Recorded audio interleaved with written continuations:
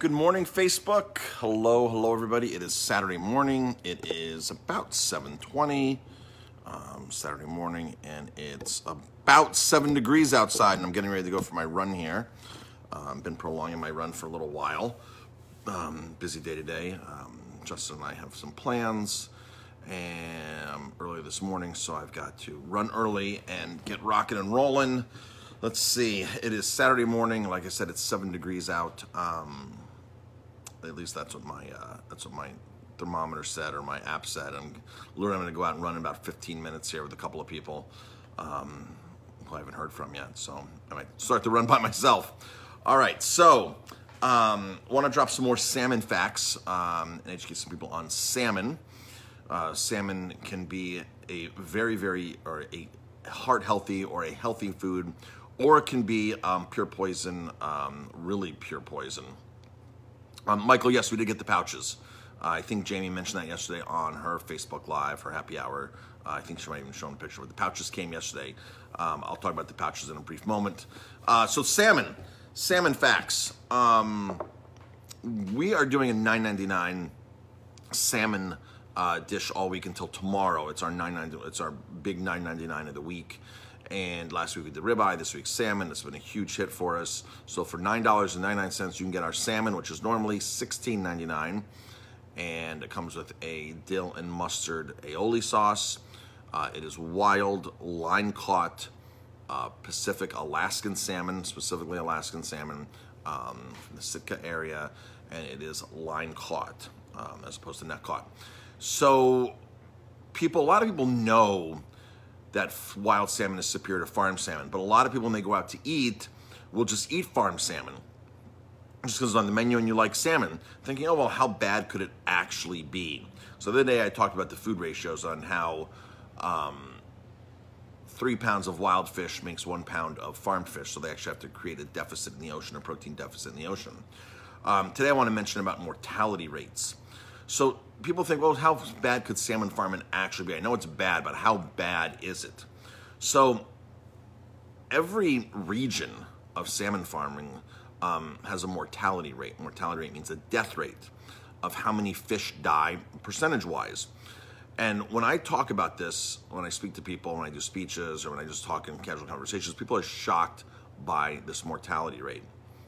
And some of the best salmon farming regions in the world, supposedly, like Scotland's supposed to be one of the best. Faroe Islands supposed to be one of the best, and they all say they're the best, right? Norwegian, Canadian, Bay of Fundy, they all say they're the best. But a lot of people say, yeah, Scottish salmon is really good. Scottish farm salmon is awesome.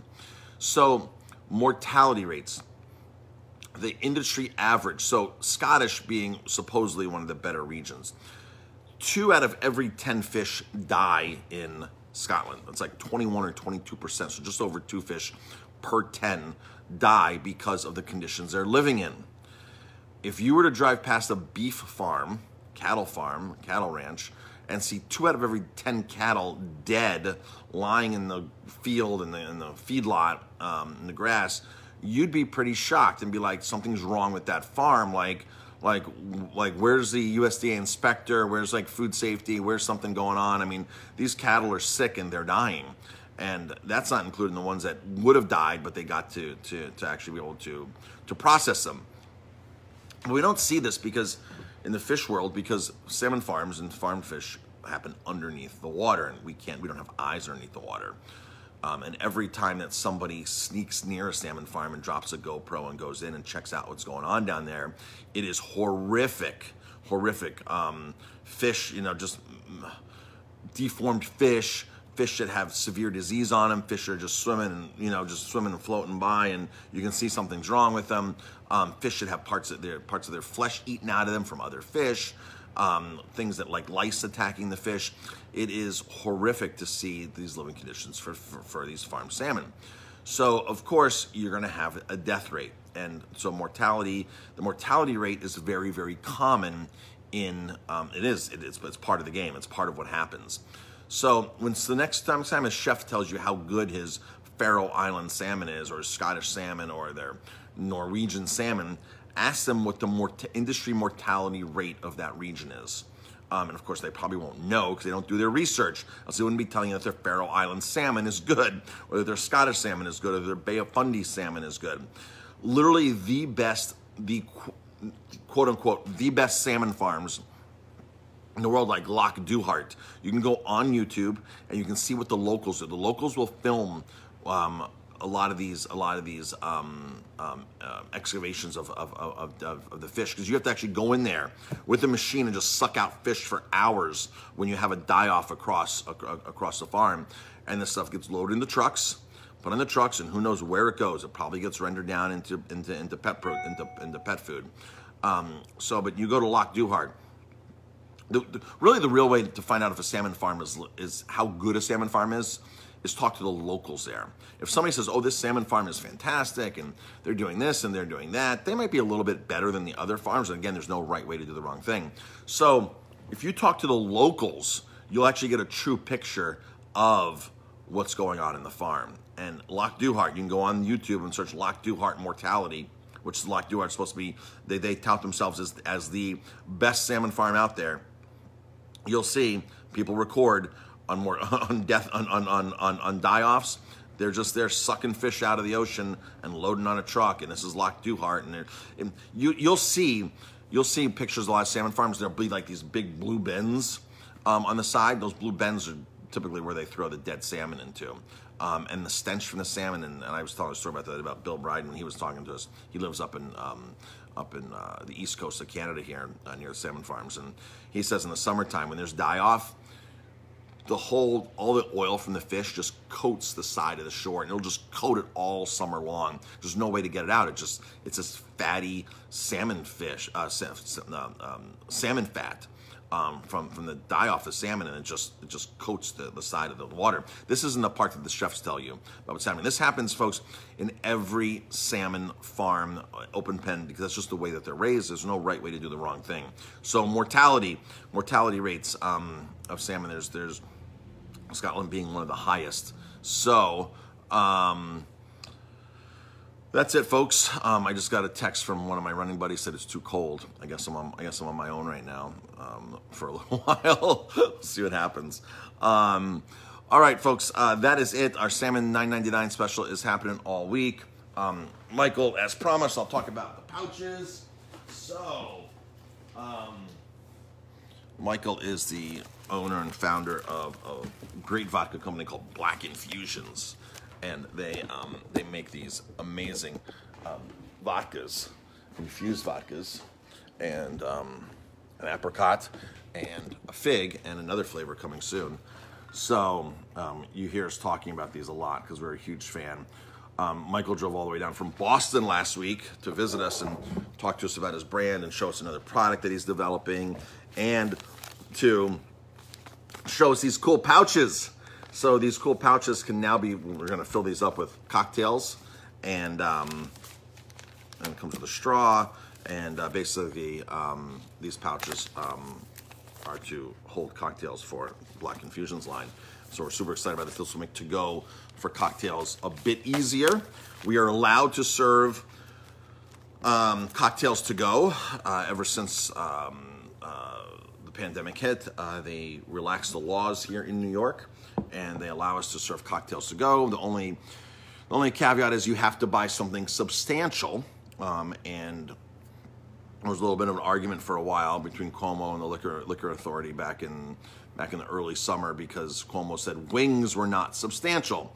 The liquor authority says, no, you don't know what you're talking about. You haven't read our guidelines. Wings are considered substantial. In fact, cookies are considered substantial. So if you wanted to go into a restaurant and buy a cocktail to go, and they're telling you, well, you need to buy food, you need to buy an entree. Technically, you don't need to buy an entree. You can literally walk in and buy cookies. Cookies are considered substantial. So as long as we're selling alcohol to go, you have to have something considered substantial. So I'm very excited that we're going to be able to do the Black Fig. You can come in and get a Black Fig cocktail now to go. But now we'll have the pouches, the branded pouches, cookies and figs. Michael said cookies and figs. Yeah, cookies and figs. So we're really excited about that, and we're super excited about this other project we're doing with Michael.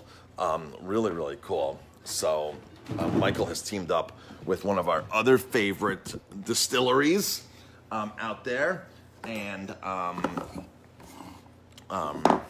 is offering these barrel-aged cocktails. So this is a little barrel, a little oak barrel that's charred inside, brand new barrel. And Mad River, which is up in Vermont, which we buy their rum, their vanilla rum, and we buy their rye. The rye is so good. It's this toasted rye, a little chocolatey notes on it, really, really good. And they're an independent distillery up there in Vermont, and Michael and them have teamed up to offer the Mad Hatton. The Mad Hatton, I think there's another one you can do in here too, I believe. But we're doing the Mad Hatton, which is Mad River's rum, and Michael's fig vodka. So it's gonna be a Mad Hatton, really, really good. I had one the other night and somebody tasted it, they're like, oh my gosh, this is really, really good. So Mad Hatton, so this little bad boy will be in use very, very soon.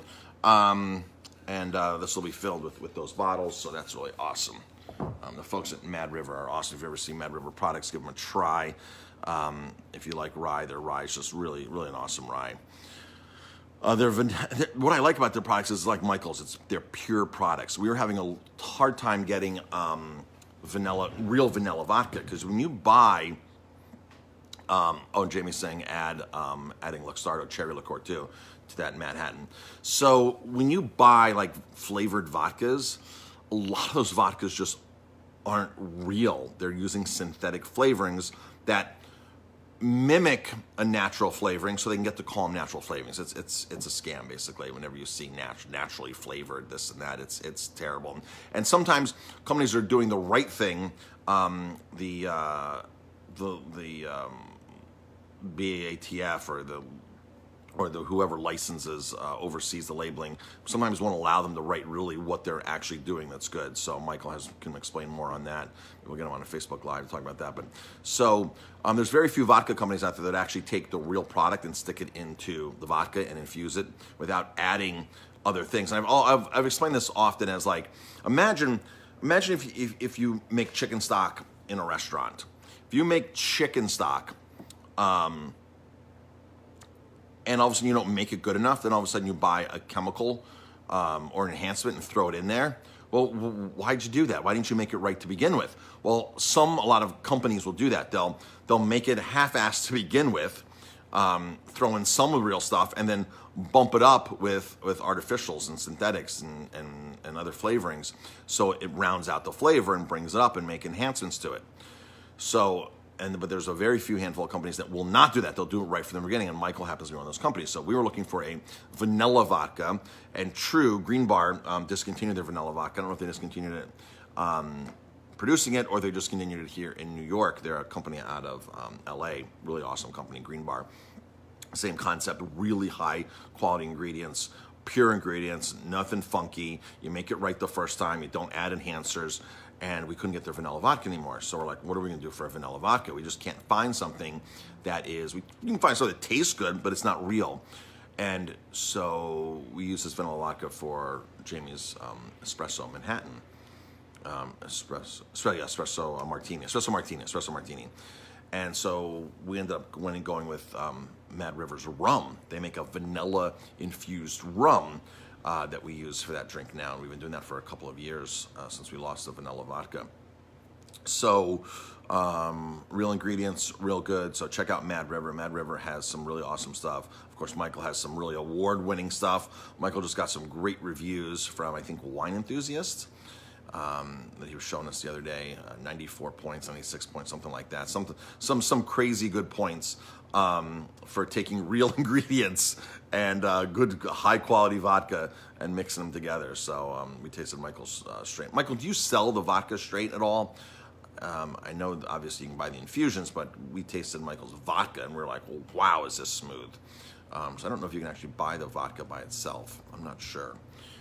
So that's it, folks. I gotta go run. I've got my run in, and then Justin and I are off to an appointment, and we'll hope everybody has a great day. Michael says, not yet. Okay. Well, Michael had some of his straight vodka with him in his bag, and it was super smooth. Michael's also coming out with some other products, so stay tuned. One of the biggest segments right now in the beverage industry is these pre-made drinks. A lot of companies are coming up with drinks that are already formulated. Oops, my running shoes gripped onto the bar there. Some of them are already coming up with drinks that are already formulated. Like right here is a Moscow Mule a margarita, basically. So that's a really big growing segment that a lot of companies are looking into. And Michael and I were talking about stuff like that because it's just, if you're a company now, you might want to look into that kind of segment. Of course, these are a huge hit too. Branded stuff like that for restaurants to go. But realistically, you know, when people are out hiking, they like to take a drink with them. When they're out rafting, when they're out golfing, when they're out doing anything. RTD, Michael's saying, RTD segment, ready to drink segment. So when people are out doing anything, they like to have something that's already mixed and high quality and ready to go. And more companies are offering these now. So it's really cool. So that's it, folks. I got to go run. I got to get out of here. Hope to see everybody soon. Everybody be safe, be warm. Of course, drink lots of water, lots of sunshine, vitamin D, vitamin C, all those kinds of things. I haven't talked about beet juice in a while because I've been out of stock of beet juice, but beet juice is back in stock now. I try to drink beet juice before I run or after I run. Great boost of nitric oxide, great for blood flow, circulation, your blood vessels, great for just respiratory in general. Beet juice is really awesome. We sell an organic beet juice, just pure beet juice, and it's really the real energy drink. Beet juice is a real energy drink. If you actually mix this with some coconut water, you've got an amazing sports drink, 50-50. It'll look like wine, so when you're out running, and you can pull out that, you're like, I'm drinking Pinot Noir today, and it's really beet juice and coconut water. I've ran many marathons on that formula. So Aileen's saying it's 3 degrees. Yes, it's 3 degrees, Aileen. Are you going for your run today, Aileen? All right, I got to go for my run. Talk to everybody later.